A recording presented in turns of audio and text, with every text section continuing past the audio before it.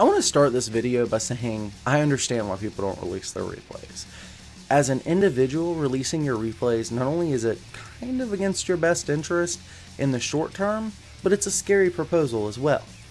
You're giving away your own strategies in the short term, where people can study your gameplay and use that against you in events.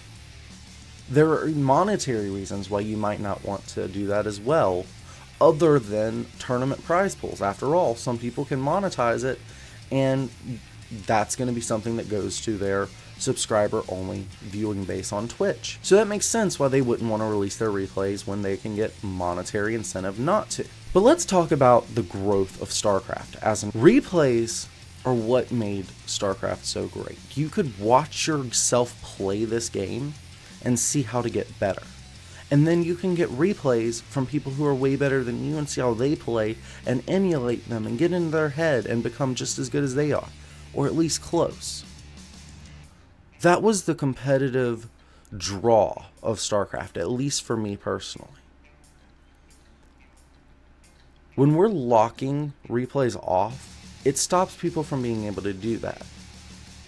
And some percentage of people will just go straight to YouTube, even skipping the act of going to replays themselves.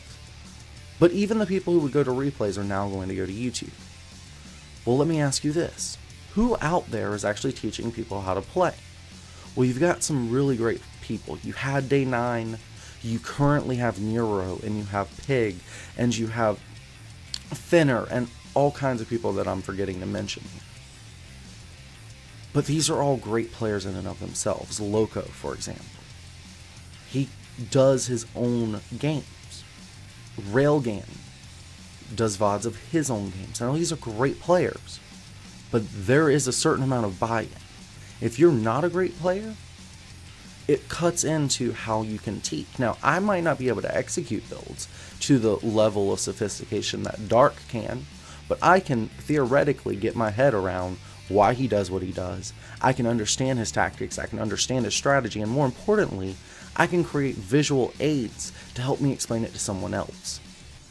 So I can teach even if I can't play on the same level as someone like Dark, or Loco, or any of the other people I've mentioned. I think there's a lot of other people out there just like me, who have maybe not placed their eggs all in the basket of learning StarCraft, but instead maybe focused on media or video editing, who would be able to do wonders with replays, just like I can when they're uploaded to Spawning Tool. There's dozens of people, if not hundreds of people out there, who would be able to create content for this community. Now here's the question, why does the community care? Why should the community care if there's more or less content creators? Well, let me ask you this. How hard of a game is StarCraft? I think we all know that answer. It's pretty damn hard. And how often do people start the game only to never really get that into it, get frustrated, and give up? I think we know the answer to that as well. It's a lot. Many of our own friends probably have. But if you explain that to your friend, and you send them a video showing them how to be great, and how to get past that hump, that's going to be of great benefit. If you send a Zerg player to someone like Nero or my channel, they're going to be able to learn splitting and gameplay mechanics and whatever, what have you. And that's going to help accelerate their growth. It's going to help retain them because now they're getting a little more invested before the frustration kicks in. And that's going to grow our community. Think of all of the guides available for Dota 2 or for CSGO. Games where the guides don't exactly extinguish as quickly as ours do.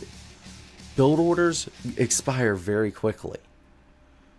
And a VOD from 6 months ago to a year ago dates very, very poorly.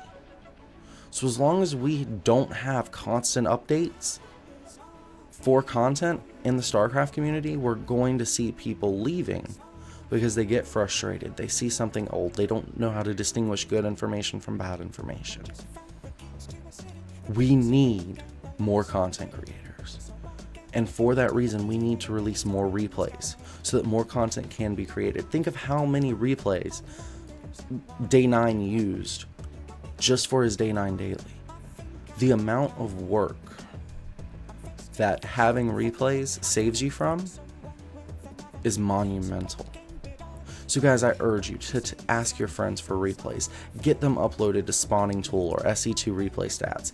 Get them out there so the community can get their hands on them, so that we can grow. Now this circles back around. Why is it more beneficial for higher level players to release their replays, even at the short-term cost to themselves? Let me ask you this. What happens if we get fewer and fewer people watching this game? If people slowly leave and are not replenished? Unfortunately, that means fewer prizes for big names. It means fewer events with smaller prize pools. We can't let that happen. We have to keep this StarCraft community strong. Replays help do that. It helps not only with the educational side of things, but just taking wacky, bizarre games from amazing players and chopping up a highlight reel. That is only possible with a replay. Think about this. How unhappy do people get if you use their VODs from their tournament? I can personally attest to that. They do not like it when that happens. And maybe that's understandable.